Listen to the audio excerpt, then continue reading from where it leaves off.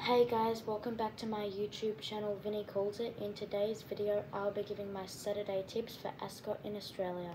In race 2, I've got Work in Progress on top. I think it ran well for it last time, it bolted in last start, and I'm confident on Work in Progress and I've got it on top. In race 3, I've got Desert Vixen on top, it also won last start, and I'm confident on this horse. I think it's the best chance in the race, and I've got Desert Vixen on top in race number 3. In race 4, I've got Bragwell on top. It's third up. It ran well last start, and I think it should improve in this race.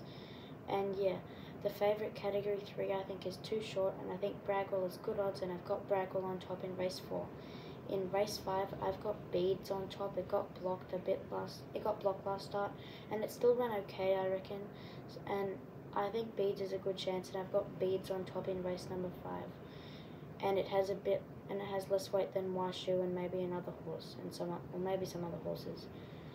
In race 6, I have got Vavinsky on top. It came second to Kerman Rock last time with more weight, with a lot more, and now, well, a fair bit more, and now it only has half a kilo more.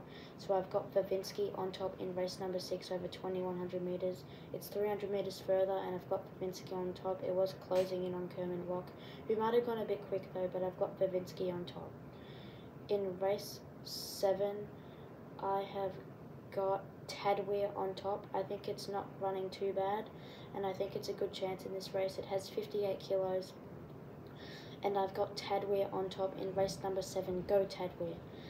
In race 8, I've got the Velvet Queen on top. I'm pretty confident on this horse. I guess this is the feature race, and it's a pretty good horse, the Velvet Queen, and it's a back marker, but it flies home, and I've got the Velvet Queen on top in race number 8. Go the Velvet Queen. In race 9, I've got Sentimental Hero on top. I think it's a good horse. It's third up, it's running well, and I've got it on top. They are my Saturday tips. Come on, see ya.